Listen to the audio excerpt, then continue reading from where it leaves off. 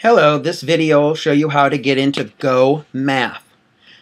First, you need to go to the Sarasota County Schools webpage, sarasotacountyschools.net.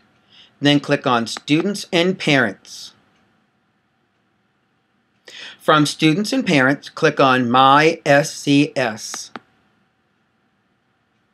Once at My SCS, put in your child's N and PIN number.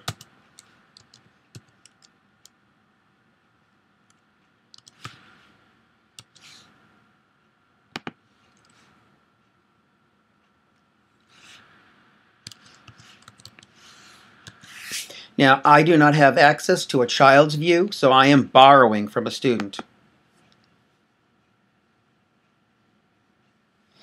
Once you get into your student's My SCS, down at the bottom, you will find a button that says Textbook. Since everybody's screens will be a little bit different, what is consistent is going to Textbooks. Click on Textbooks, find the one for Fusion Math, Go Math.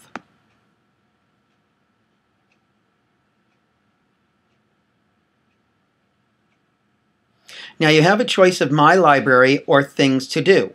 If I assign your child something to do, there'll be something on Things to Do.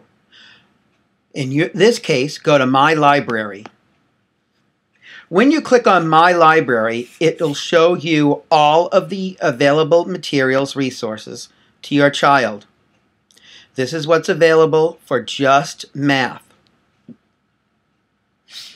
You want to look through and find the one that says Interactive Student Edition. Click on Interactive Student Edition. The next thing you want to do is click on the chapter your child's currently working in. I'm going to pick Division, dividing by one-digit numbers. Now I'm going to pretend that it's the very beginning and we are doing lesson 4.1. Watch the program load. How can you use multiples to estimate quotients? Then click the Start button.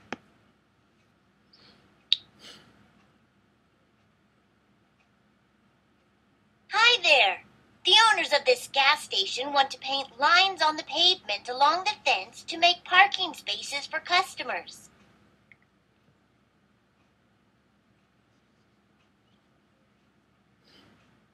The new parking spaces will certainly be helpful. Check out this new parking area to find how much room the owners have for parking spaces. Now watch for the parts that are flashing. That's where you click. This does move very slowly. Wow! The owners have measured 129 feet of pavement along the fence. The cars and trucks will need plenty of room. The owners want each parking space to be 9 feet wide. I wonder how many parking spaces that could make. I think we can use a multiple of 9 to find an estimate of the answer. Let's figure out how to do that. Wait till you see the flashing objects, then click on them. This one takes us to the next screen. You can use multiples of a divisor to estimate quotients. What you see is the same problem the children are going to see inside the math book. Click on the lock. You can find the estimate by dividing 115 by 9. You know the inverse operation of division is multiplication, so you can use multiplication to estimate the quotient. A table can help you list the multiples of 9 to find a product that is 115 or greater. Multiply each counting number by 9 to find the multiple. Remember, click on what's flashing.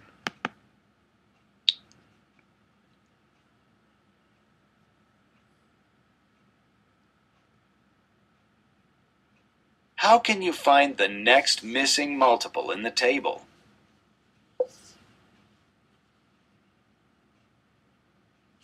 Click on what's flashing.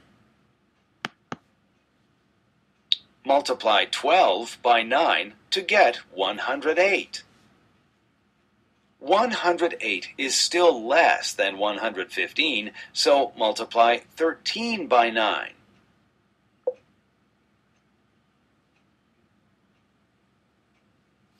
Click where it's flashing. 117 is greater than 115. Since 115 is between the multiples of 12 times 9 and 13 times 9, you know that 115 divided by 9 is between 12 and 13. 115 is closest to 117. So 115 divided by 9 is about 13. So there will be about 13 boxes. Notice the arrows flashing. Click on the flashing arrow. Multiples of 10 can help you estimate quotients. To help you solve this problem, think, what number times 6 is about 283? Multiply the divisor by the first 4 counting numbers to find multiples of 6. 24 is not close to 283, so let's list the next 6 multiples of 6. 30, 36, 42, 48, 54, 60. 60 is not close to 283 either. You need to find a product that is about 283. If you multiply by multiples of 10, the products will be greater. Multiply 6 by multiples of 10. 10 times 6 is... Click on the box. 60. 20 times 6 is... Click on the box, or you can put the number in. Click on the box. 120. 30 times 6 is... Click on the box. 180. Now, 40 times 6. 240 is close to 283, but the multiple needs to be greater than 283. So let's try 50 times 6. 300 is close to and greater than 283. 283 is between 240 and 300. So the quotient is between 40 and 50. 50 times 6 is closest to 283. So 283 divided by 6 is about 50. Click the arrow. How can you find an estimate of a quotient?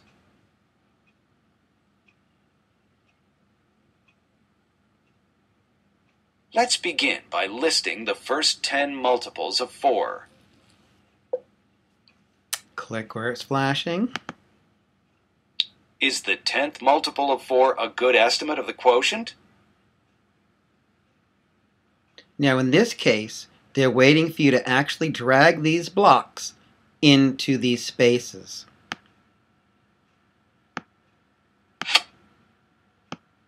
Then click the check button. You're right. 40 is not a good estimate of the quotient because it is not close to 135.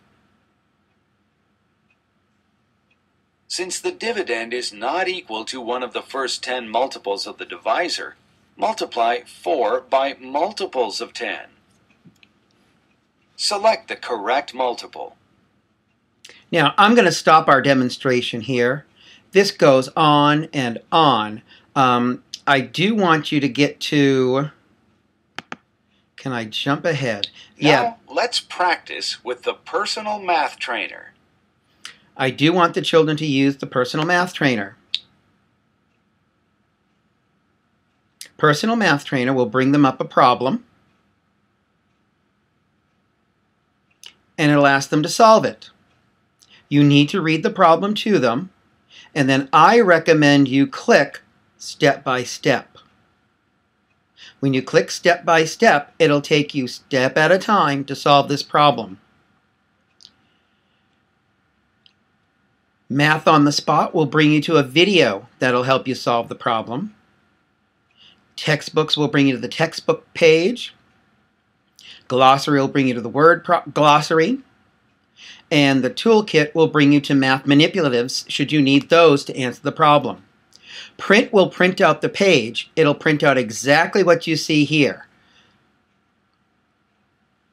When you have finished it, just keep going on through. It's not going to let me do anything.